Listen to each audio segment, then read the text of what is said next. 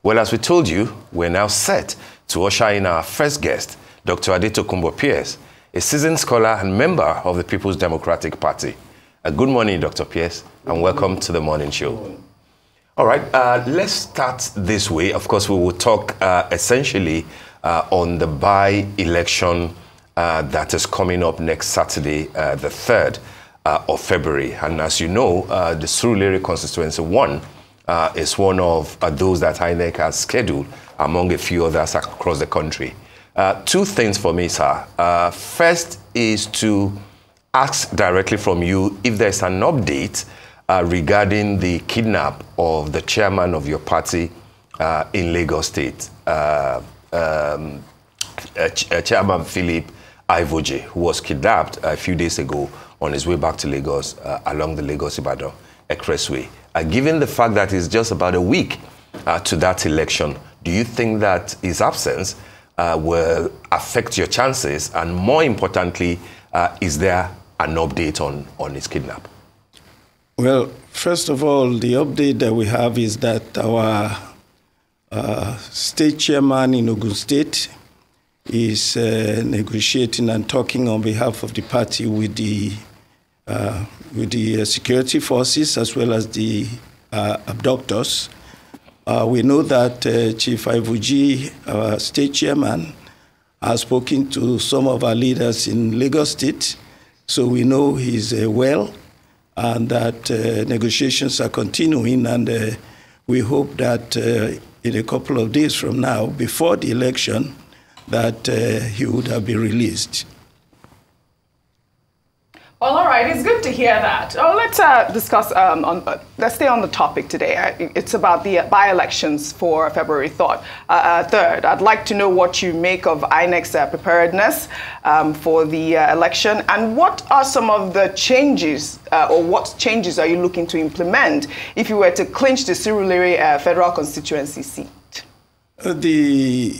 First and foremost, we had a very good primary election.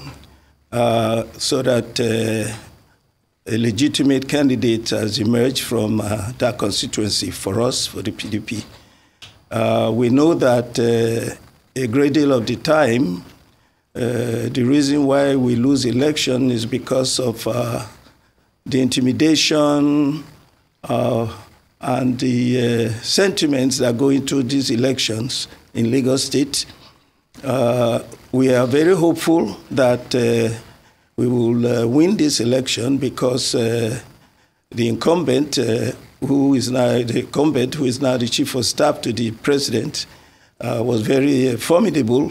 Is not there anymore, and there's been a lot of rancor in the APC family in Surulere. So we are very hopeful.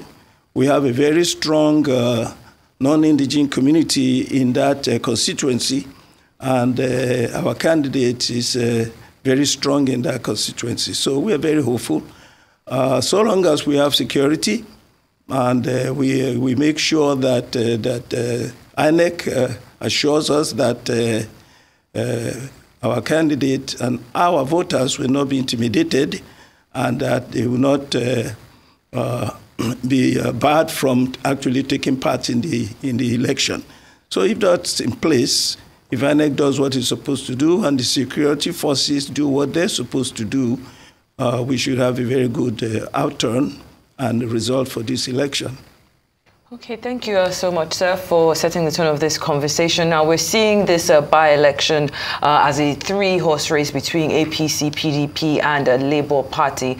So I want to ask what strategies the PDP has in place to stand out and appeal to voters amidst this competitive landscape. You've also touched on security in itself. I wonder if outside of the provisions that INEC is making for these elections, if PDP in itself plans to make sure that its candidates are secure and also standing out from others in this crowded field of I guess fellow people that are trying to win this seat as well. Well, in Surulere, the Labour Party is essentially an extension of the PDP, and we are hopeful that our members who voted Labour in the last general election will come back to the PDP family and vote with the PDP candidate. That's been our strategy, because what we really need to do is to make sure that members of the PDP who were not happy with the party during the 2023 election come back to the party. If they do, many of them are in the Labour Party, particularly in that constituency and in the whole of Lagos State. We are sure to win this election. The APC does not have the numbers to win the election if our people come out to vote and if they are not intimidated. Yes, we are doing the best we can with our own security as a political party, but that is very limited to what the government can do. And that's why we say INEC and the security forces must come on board and make sure that we are not intimidated, and make sure that ballot boxes and things like that are not tampered with. If we have a free and fair election, we are sure to win this election. Thank you, sir. I'd like to hear more about how you plan to bring back members of the PDP who felt aggrieved in the previous elections. As you just spoke to, you said that the Labour Party in Surulere is basically old members of the PDP. So how do you plan to bring back those members? What have you done in the PDP within Lagos State to bring more unity or to bring back members of your party? And I'd also want to ask, because I believe you've been quoted before as being said that the current minister of the FCT, Nyesom Wike, was part of the reason why Peter Obi, who ended up being the Labour Party presidential candidate, left the PDP. So are there members who are still within your party that are going to disrupt this attempt at unity and reconciliation? Well, the last election and the evolution of the Labour Party was a unique occurrence. That is over now. And since you've noticed that the Labour Party has not gained much traction after its victory in the presidential in Lagos State, and that is because most of them are members of the PDP. So we've made an appeal to all our members to come back. And, you know, the governorship election, for instance, in Lagos State in 2023 was, a lot of it had to do with both sentiments and intimidation. Sentiments in the sense that definitely Sanwo-Olu would not have won that election if the propaganda that an Igbo man was going to take over Lagos State was not put in place. And so a lot of Yoruba people, whether they are in APC or PDP or the Labour Party, they now rallied round Sanwo-Olu just for that purpose. So that's the sentiment, and that's not there now. So, and then intimidation, of course. Everybody knows what MC Oluomo and co did to drive people away from the polls, to intimidate people, to threaten people. So we hope that all of that, you know, that climate is not the same as it is now. This is an off-season election, so to say, so therefore we are hopeful that things will be more normal. And if that is the case, we have a very good chance of winning this election and bringing our people back to PDP. That is the key for us as a party. Well, you know, I mean, I'm just going to quote you again. You're trying to say you would like to bring back your members back into your party. And, you know, a lot of Nigerians have said, is there really hope for the PDP as an opposition party at this point? Because, you know, I recall that you were a former member of Atiku Abubakar, the 2023 Presidential Campaign Council. And recently we've seen members of your party throw their support for President Tinubu, you know, the likes of Daniel Bwala and even Reno Omokri, who the president wished a happy birthday recently. Not to talk of the fracas in Rivers State between the state's governor and FCT Minister Nyesom Wike. Many have said, you know, they have lost hope in the leadership of your party. Is there still hope for the PDP as the main opposition party in Nigeria?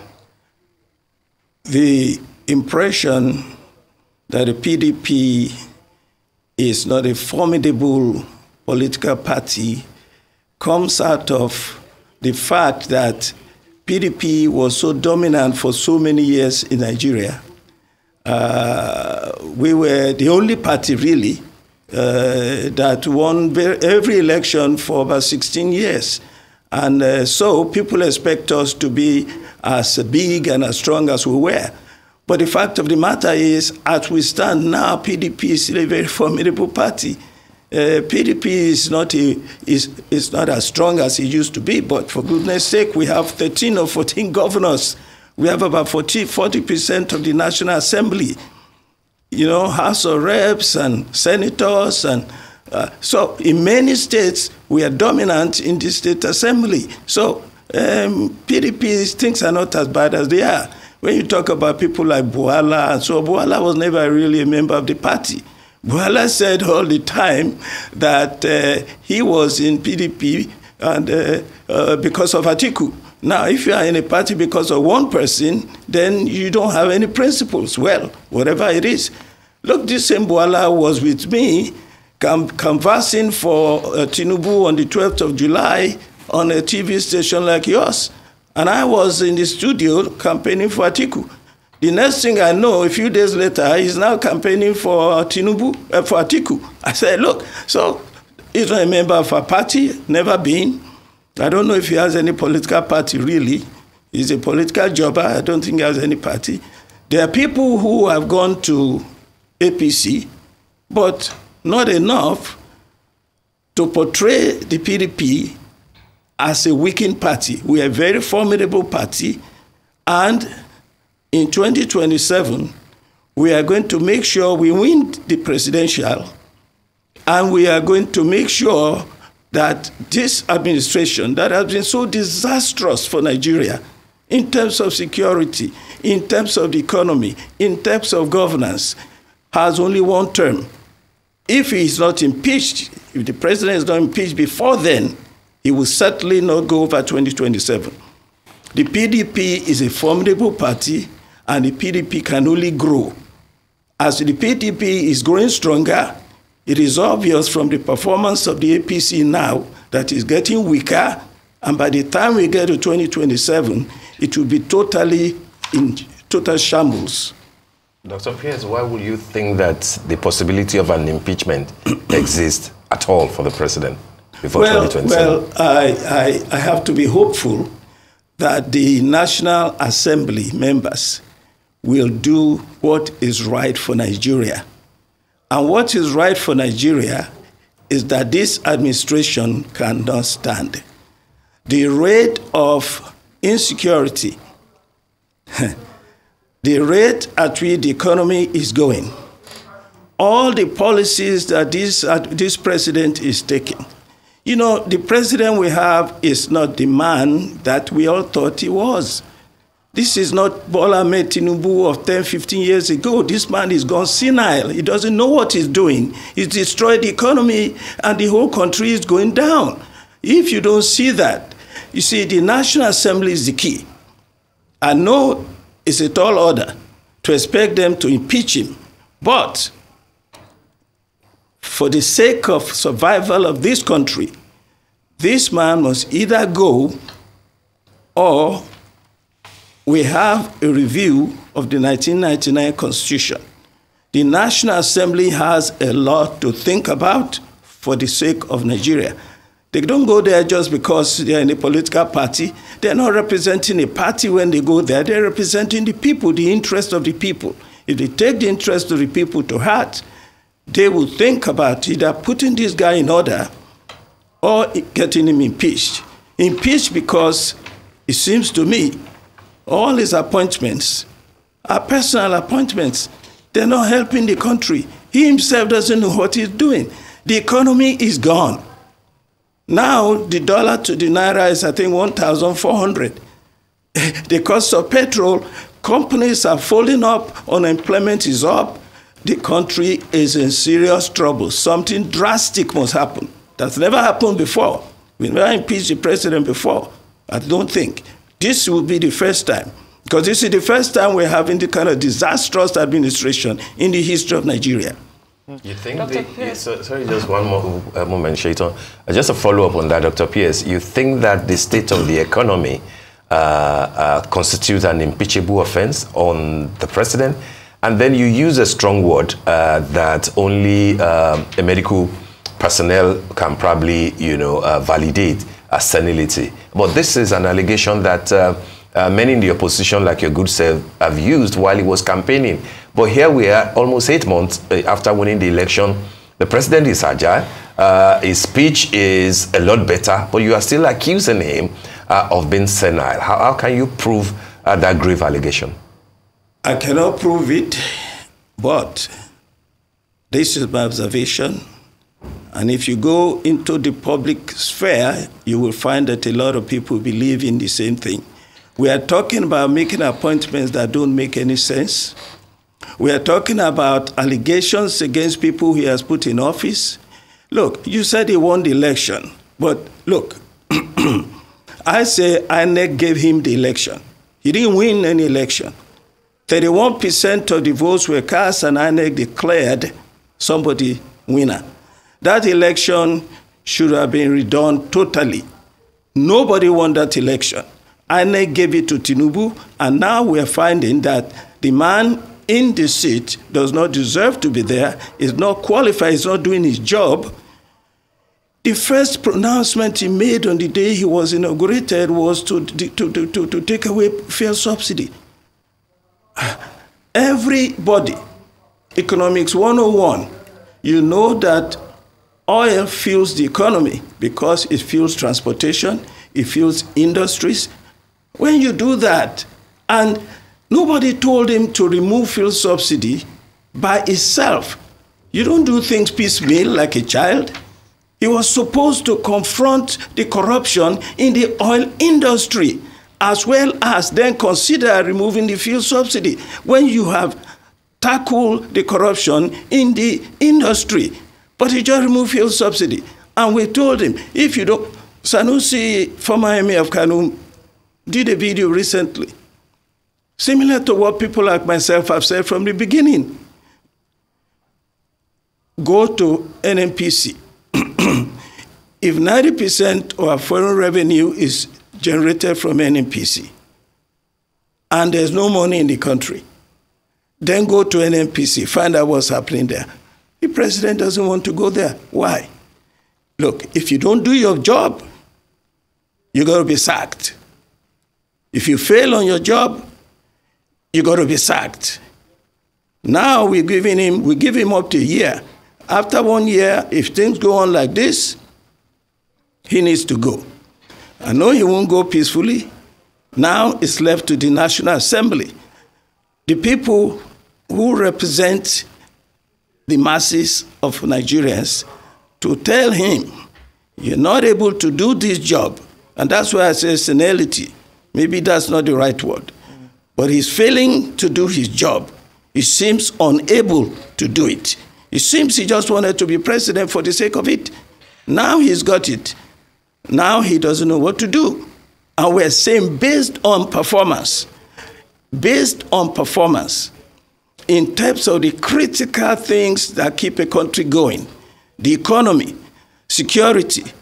Now everybody's being kidnapped. Even on my way from mainland Yaba to here, I'm thinking, anything is possible in Nigeria now. One may just be accosted and taken away. Nigeria, nobody is safe. The economy is in shambles. It is time for us to do what we've never done before. Based on performance, Bola Ahmed Tinubu needs to go. Okay, Dr. Pearse, that in itself is a different conversation because he has been sworn in as president. And we just have to just reiterate that when you use words like senile, saying that someone, senile showing weaknesses because of maybe their age or something they're going through, it has to be something that you can prove and not just, stating it on Rise Television. But let's move on from that. You have acknowledged PDP's national strength, underscoring that on a national scale, the PDP continues to be a formidable adversary while answering Ojenika's question. Now, the party maintains a significant representation in the National Assembly and, like you said, holds sway over approximately 14 governorships in contrast to APC's 20.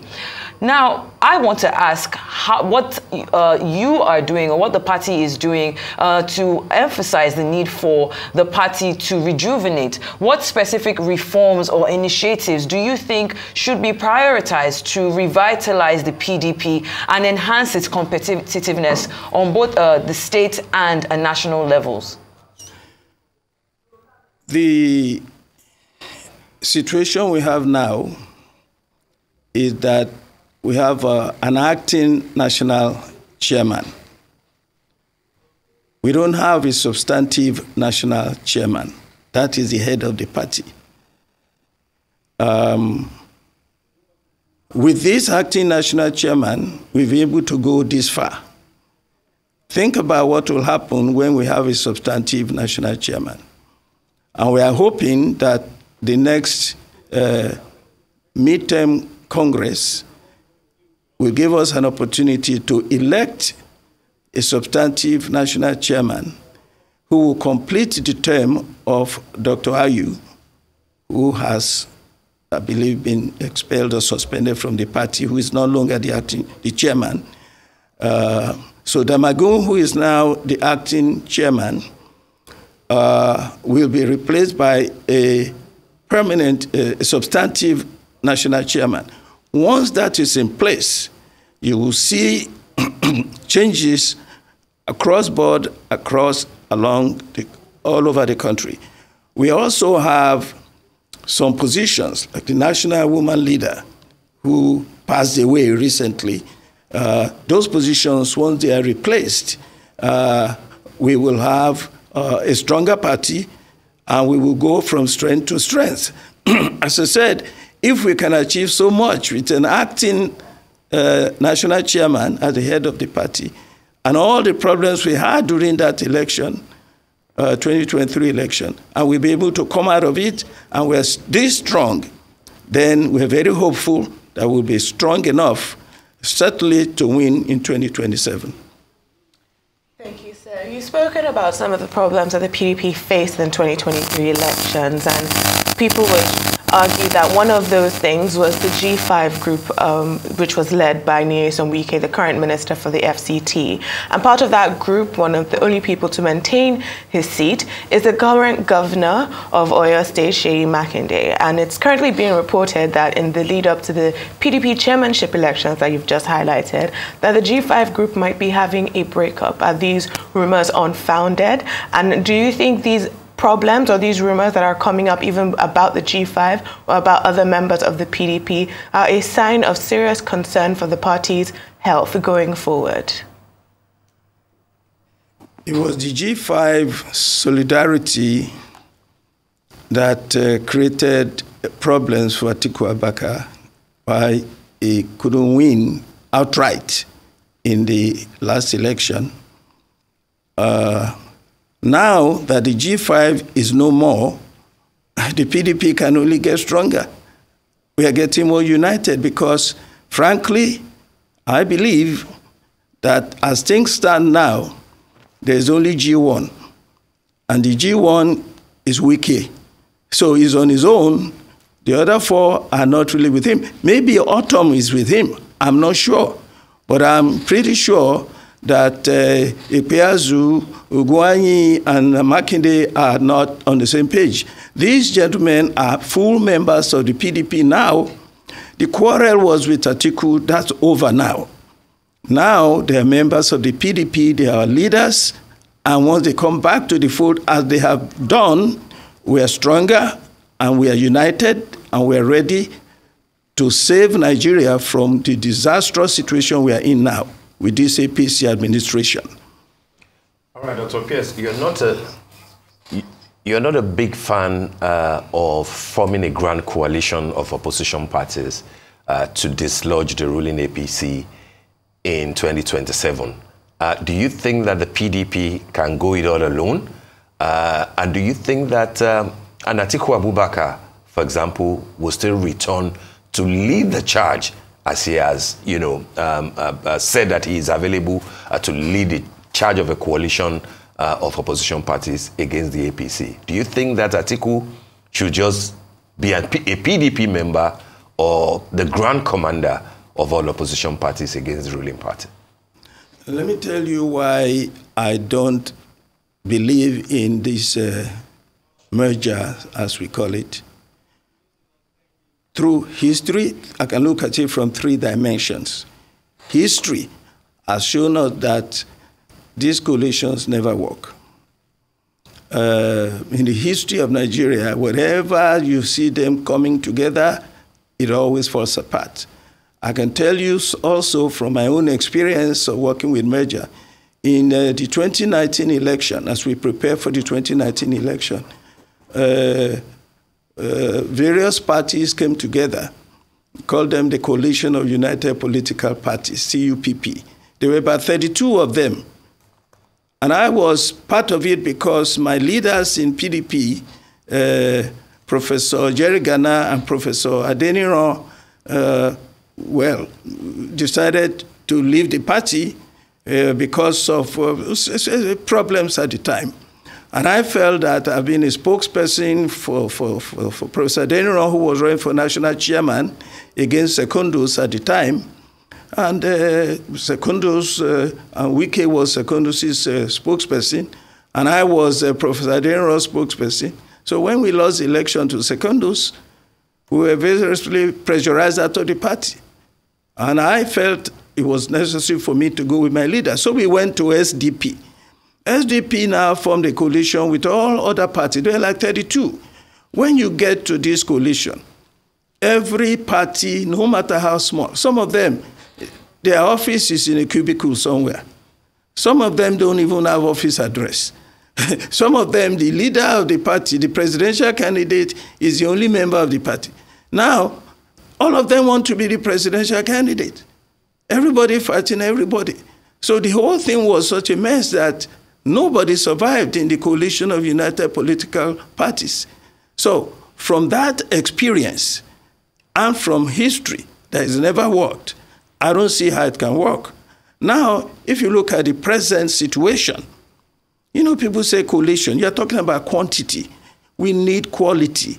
Quality is a focus on the party that is strong enough. If PDP improves on its own situation, gets its members together. The only reason we lost in Lagos State, for instance, was because we lost our Igbo community votes. And we appealed to the party. We appealed to the leaders at the time. If you lose the Igbo vote in Lagos, you lose Lagos. Now, we're working, and when Obi came into the scene, we were in trouble. Now we have an opportunity to bring our people back. That's all we need. Now, you tell me, if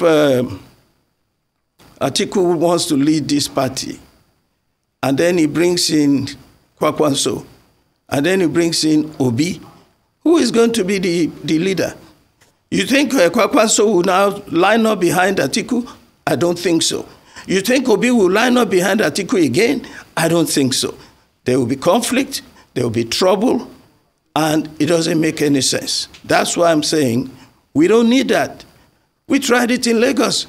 When Jandor came, he came with a group, he called them Lagos for Lagos. And our leaders, I was one of the people, many of us told them, national leaders, that look, let us try to improve what we have in Lagos. Let's deal with our problem. You bring in an outsider, you say you want to. When he came now, they thought we've never had it so bad, because when he came, split the party, created conflict in the party. We ended up with the governorship candidate scoring 5%. It's unheard of. And the presidential candidate, Atiku, scoring 6%. This is a man in 2019 who scored 42%. So this merger business is very bad. So PDP should not consider it. And I have been told by the party, national party, that this is not a political party issue. This is not a PDP affair forming a coalition. This is Atiku Abubakar's plan, not PDP's plan. Thank you very much, sir, for speaking with us this morning.